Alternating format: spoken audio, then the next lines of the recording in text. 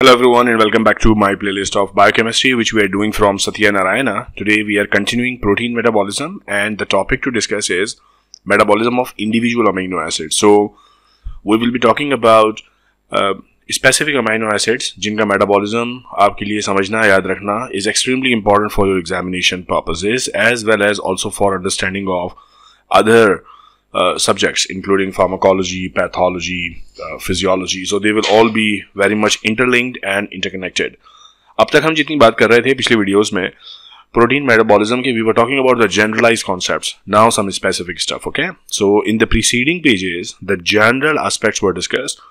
A summary is given somewhere. So we have done the general aspects. So transamination कैसे है, protein के general pathways. So we have dealt with all those stuff, and now the metabolism of individual amino acids with special emphasis on the specialized products is described next. अभी हम कुछ amino acids देखेंगे. For example, the first one we are going to start is glycine.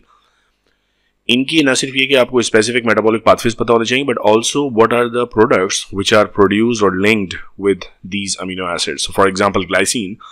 Important stuff to remember about glycine are a few things: that it is glycogenic, glycine glycogenic, which means it produces glucose, and it is optically inert. You know, when the beam of light rays passes through glycine, doesn't rotate it to left or right side. So no levo-dextro-rotatory stuff. It is optically inactive. Okay, and it is also important source of a lot of other things and very important things. So for example, if you see, there is a good diagram here to tell you what are the products produced from the glycine. So just have a look. Obviously it can give rise to proteins because this is an amino acid. It can also give a lot of very important stuff such as glucose, oxalate, which can feed into a lot of different cycles, ammonia, one carbon pool, which is the pool which can be utilized for multiple stuff. Purines, I mean remember purines, pyrimidines, important part of your nucleic acids, glutathione, conjugation reactions, and this is very important for detoxification or a lot of things in your liver. So liver के अंदर बहुत सारी चीज़ों की conjugation होती है, bile acids की भी और drugs की भी. Even जो drugs आप लेते हैं, once they come in the liver, they are detoxified. उनके साथ कोई और product combine किया जाता है. So if there is a drug, something combines with this drug, and that something includes glycine. Glycine also produces heme. Glycine also produces creatine. So such an important amino acid, and this I would say is the highlight of today's video, because if you remember this, then you remember what to remember about glycine. Glycine के links आपको पता होने चाहिए, कौन-कौन से amino acids और कौन-कौन से pathways में ये feed करता है. That's the most important bit. Okay. Now, it is actively involved in synthesis of many specialized products. Some of them we just had a look at, and here are they repeated in the body besides its incorporation into the protein. क्योंकि protein तो बनाएगा ही ना, ये amino acid है तो glycine will obviously, अगर आपको exam में कोई काम glycine का याद नहीं आ रहा तो कम से कम ये आप कह सकते हैं कि it will make proteins. And actually आपकी body का जो structural component है जिसका एक बहुत important protein है collagen, उस collagen का ये integral part है glycine. So imagine how important it is. So glycine is amongst the commonest amino acid found in the protein structure, being small and non-polar, क्योंकि ये इसकी कोई polarity नहीं है, light rays पे inactive है, so it's very, I mean, it's a nice compound, small nice compound to fit in everywhere. Glycine is the mostly found structure in the interior structure of the protein. Collagen, for example, आपको पता है, आपकी bone का important part है, आपके बहुत सारे structural cartilage का इंपॉर्टेंट, सो आपके स्ट्रक्चरल जो आर्किटेक्चर बना हुआ है उसमें कोलेजन इज वेरी इंपॉर्टेंट, और कोलेजन में glycine is very important. Okay, और इस कोलेजन के अंदर आप देखें 30% of the collagen content is glycine. Now you can imagine every third amino acid is glycine. So anything else, glycine. Anything else, glycine. इतना common glycine है, about 30%. Okay. Now एक बात यहाँ रह गई करना, it is a non-essential amino acid. Non-essential का आपको मतलब पता है कि non-essential are those amino acids which you can actually make in your body. So you can synthesize glycine. You don't have to depend upon eating glycine in your diet. देखें इतना important है तो नेचर ने इसके बनने का procedure आपके body के अंदर ही रखा है, वरना अगर खाने पे डिपेंडेंट होता तो आपकी बोन्स भी नहीं बन रहे. तो collagen is very important, and nature ने ऐसी चीज जो कि सुपर डुपर इंपॉर्टेंट है उसको डाइट के साथ लिंक नहीं किया. You can synthesise glycine. It is synthesized from serine molecule by enzyme serine hydroxymethyl transferase, which is dependent on tetrahydrofolate. It's an important line for you to remember, okay? Glycine can also be obtained from threonine catalyzed by threonine aldolase. तो दो systems आपको कम से कम याद रखने हैं. Glycine synthase can convert one carbon unit, carbon dioxide and ammonia to glycine. So there are these two enzymatic reactions and then one carbon unit. Three mechanisms which you must remember how glycine is produced in your body. Remember tetrahydrofolate and threonine aldolase, all important. Degradation कैसे होती है, ये बनने का process हो गया. अभी degrade कैसे होता है. Glycine undergoes oxidative डीअमाइनेशन. अब आपको पता है व्हाट इज ऑक्सीडेटिव डीअमाइनेशन, बिकॉज हमने general concepts of protein metabolism already कर रखा है. इसमें जो एंजाइम इन्वॉल्व है उसका नाम है glycine synthase, and ammonia mine is liberated and carbon dioxide and one carbon fragment. Now this provide a major route for glycine breakdown in mammals, including ourselves. Glycine synthase is a multi-enzyme complex and require a lot of things for the activity. ये normal है biochemistry में. A lot of things are required in order to make one enzyme functional. This reaction is reversible and therefore glycine can be generated from one carbon unit. Okay, breakdown of glycine and then regeneration of glycine. That's a reversible reaction.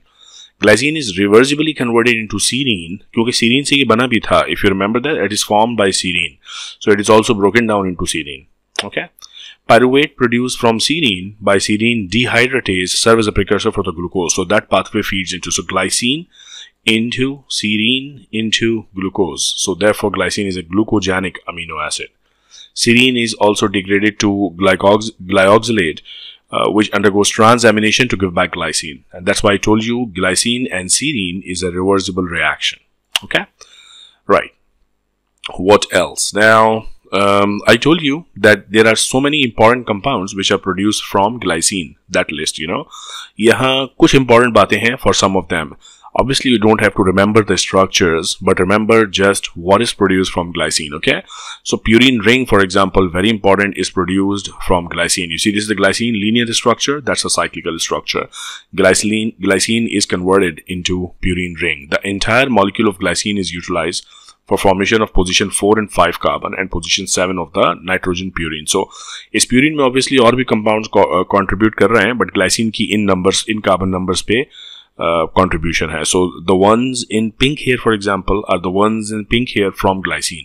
ये वाला ये सब कहीं और से आए हैं, but glycine is being utilized. And obviously you don't have to remember कि exactly purine के structure का कौन सा carbon number glycine से आया है, but you should have an idea that glycine can give rise to purine. Okay. Then glutathione, you know how important this compound is. It's a tripeptide and it requires 3 amino acids for its formation, and one of the amino acid is glycine. Okay. And conjugation reaction happen in liver. Liver के अंदर आपकी routinely ये काम हो रहा होता है. Detoxification of drugs हैं या bile acids and bile salts हैं. Glycine performs 2 important functions there. Number 1, bile acids, cholic acid and chenodeoxycholic acids, they are conjugated with, so glycine is always available. Come on, conjugate with me. I will convert you into something else. So for example, when cholic acid conjugates with glycine, it forms glycocholic acid.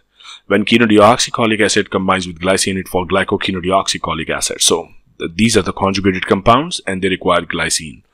Glycine is also an important compound for detoxification by the same token, because it combines with a lot of drugs and converts them into something which is then a conjugated compound. So for example, if you look the example here, benzoic acid, which is also a food preservative. आप इतना सारा frozen food खा रहे होते हैं या canned food खा रहे होते हैं, उसमें one of the very common preservative is benzoic acid. This benzoic acid in your liver combines with glycine, that's the glycine molecule, and it's converted into hippuric acid. That's routinely happening in your body. Heme is also produced with the help of glycine when it combines with succinyl-CoA in the presence of allosynthetase, and it also is important for biosynthesis of creatine, which is present in several places in the body, such as muscles, brain, blood. So it requires glycine as well. So I told you, so obviously all these sort of diagrammatic and structural things you don't have to remember, but at least the names you should be able to appreciate. Glycine can be converted from threonine and produced in the body. So that is one reaction, threonine aldolase. So this first line should be clear to you because we talked about it here.